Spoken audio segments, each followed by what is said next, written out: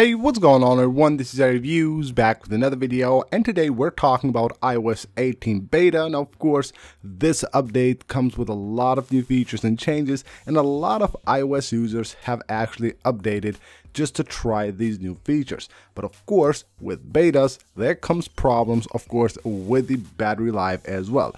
Always when updating to a new beta, especially a big update like iOS 18, you will have issues with the battery life. So in today's video, we'll show you guys a few tips and tricks that will help you fix the battery drain issues on your iPhone running iOS 18. Now, the first thing you want to do if you have already updated to iOS 18 beta is make sure that you always have the latest beta installed. In this case, as far as today, you should actually have the second beta of iOS 18. So right here, make sure that you have your device updated to the last beta. And then of course, we have some new features that Apple has added to the new iOS 18, which I suggest you should turn off at least for now until we get some new betas and the battery life actually improves. First of all, head on under accessibility here, and what you will find here are some new features that Apple has added with this update.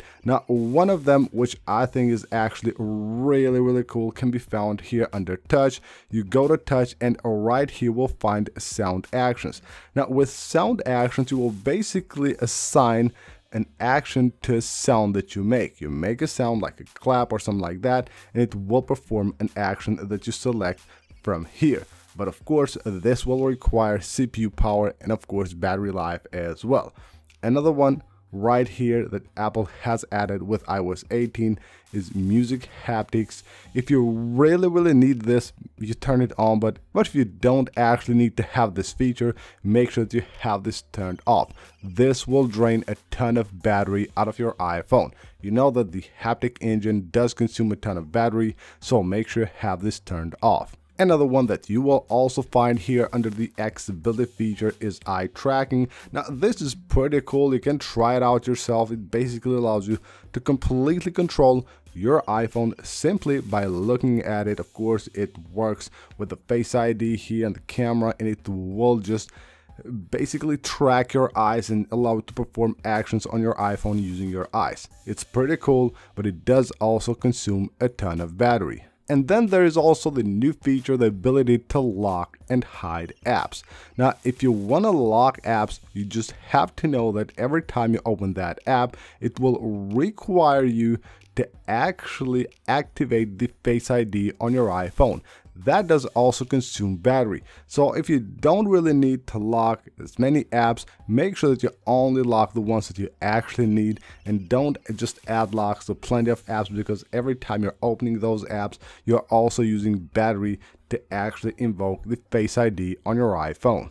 And then there are of course a few other things that you can do that will help you improve the battery life on your iOS 18 device. First of all, head on to your lock screen, make sure that you only use the widgets and the live activities that you actually need. If you just have a bunch of widgets here on the lock screen, especially some like maybe news or stocks that needs to be updated all the time, make sure you remove them because they will consume a ton of battery. The same goes for the home screen widgets as well. On the home screen, check what widgets you have, which ones are you using. If you have widgets that you don't actually use, make sure you remove them. Again, especially widgets that do need to be updated all the time. Those consume a ton of battery. So make sure you check the home screen here and just leave those that you actually need, at least for now while you're on these early stages of the beta of iOS 18. Make sure you remove a few things so that you get better battery life. The next thing I suggest you do is that you use dark mode as much as possible on your device. Now, this has been proven to work. Dark mode does work, of course, because everything that you see on the screen on an OLED display that it's black, it's basically pixels that are turned off on the screen. So it's not like a color, it's just pixels that are turned off. That will of course make the screen of your iPhone consume way less battery and make your battery last a bit longer. Now, one of the biggest issues when it comes to battery life are notifications. Now, with notifications on iOS 18, there's a complete mess. With beta 1, we had notifications but no sounds. Now I have sometimes sounds but no notification. It's just a mess. Hopefully Apple will fix that in the near future, hopefully with beta 3. But what I suggest you do is just go ahead, head on to your notification settings and check here the apps that are sending you notifications. Make sure that you turn off as much as possible. Like, there will be a ton of apps that you don't actually need notifications from. Make sure to turn those off and place a lot of apps on the scheduled summary so you get all those notifications at a time or twice a day, and not all the time getting notifications and waking up the screen of your iPhone. That does of course have a huge impact on the battery life. Now the same goes of course for your privacy and security settings here, and we're talking here especially for location services. Make sure you only use location services where you need them. Don't let a ton of apps use your location. That is of course a huge privacy concern, but it's also a thing that will just consume a ton of battery on your iPhone. So make sure you go to your apps, choose never for apps that you don't need to have location from, or maybe even turn off precise location for a ton of apps. Now we're moving here under the general settings, and here we have AirPlay and AirDrop. These are things that you also should check here.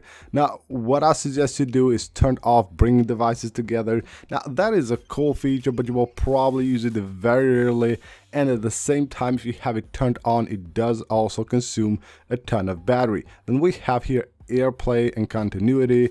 Now what I suggest you do here is go to automatic AirPlay and choose ask or never, so it doesn't just actually connect automatically. That's a thing that you should do to just make sure that your device doesn't consume a ton of battery. Then what I suggest you do is also go here under display and brightness, and here you have a few things that you can turn off. First of all, rise to wake. Make sure that you have set auto lock here, and the always on display. It does actually save a ton of battery, so if you just go ahead and turn it off completely, that will save a ton of battery. Now according to Apple, the always on display will consume like 1% of battery life in an hour.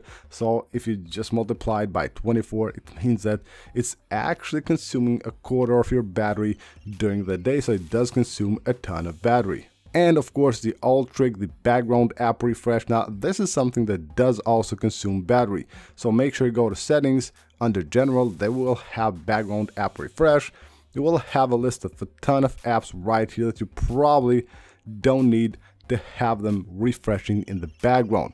What I suggest you do is take a close look at this list and just turn off the apps that you know you don't need to be refreshing and updating in the background. So that's pretty much it for this video, guys. Hope you guys enjoyed the video. These are a few tips and tricks that I suggest you just follow to make sure that you have the best battery life on your iOS 18 device. Even though we're still early, it's just beta 2 and you cannot expect to have great battery life, you can still improve it by simply following these tips and tricks. And always remember, when a new beta comes out, don't forget to update your device. So that's it. Leave a like if you enjoyed the video, subscribe for more iOS 18 videos, and I'll see you on the next one.